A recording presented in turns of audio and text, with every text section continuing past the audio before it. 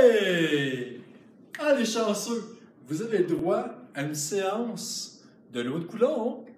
Et dans cette vidéo-là, on va faire un petit exemple simple. Par contre, prochaine vidéo, un exemple extrêmement difficile. Donc, commençons facilement. Exemple 1. Qu'est-ce qu'on a? On a deux objets de charge contraire. Un objet qui a une charge de 4 coulombs et un objet qui a une charge de moins 10 coulombs. Et la distance qui les sépare est de 2 cm. 2 cm? Attendez, là. M. Boyer a dit, à la vidéo précédente, que toutes les distances sont en mètres. Premier piège. Tu dois transformer tes centimètres en mètres. Excellent, le piège est déjoué. La constante, tu n'as pas besoin de réfléchir. C'est toujours 9 milliards. Réfléchis pas, là. Prends ça, relax. Qu'est-ce qu'on veut trouver ici? C'est la force. C'est quoi la force entre nos deux objets? On connaît la distance qui est de 0,02 mètres. Donc, c'est quand même assez proche. Bien proche. Les charges Q1, 4 coulombs. Charge numéro 2, moins 10 coulombs. Donc, on connaît les charges, on connaît la distance, on connaît la constante. Alors, trouvons la force.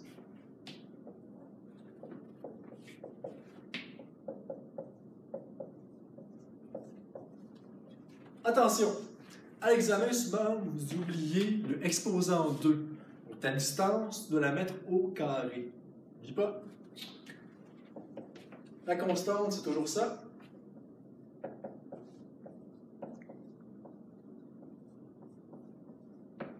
On multiplie par les charges, 4 coulombs moins 10 coulombs.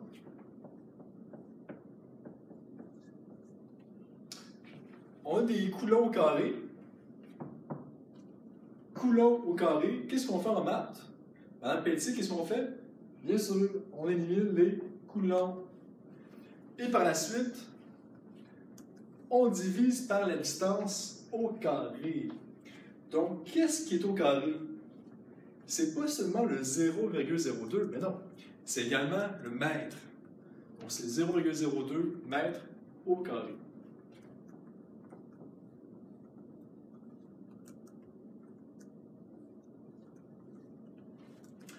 Mais, comme dirait M. Lapalme, mètre carré dessous, mètre carré au-dessus, qu'est-ce qui va rester? Il va rester des newtons. Et c'est exactement ce qu'on cherche.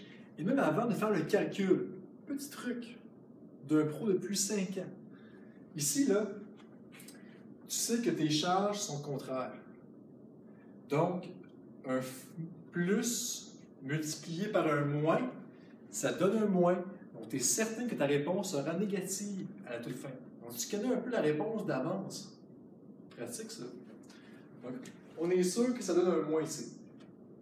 Donc, tu fais 9 milliards fois 4 fois moins 10 divisé par 0,02 au carré. Qu'est-ce que ça donne? Moment de suspense. 9 milliards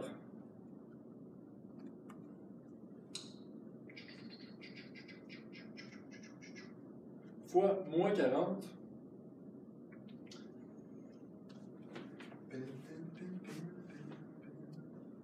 J'ai pas ça pour couper ça au montage.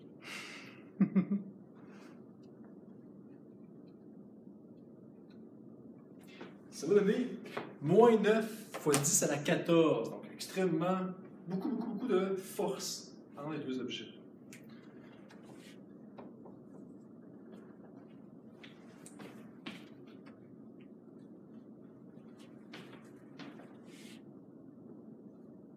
Et la force, comme on avait prévu, les devins, c'est une force négative.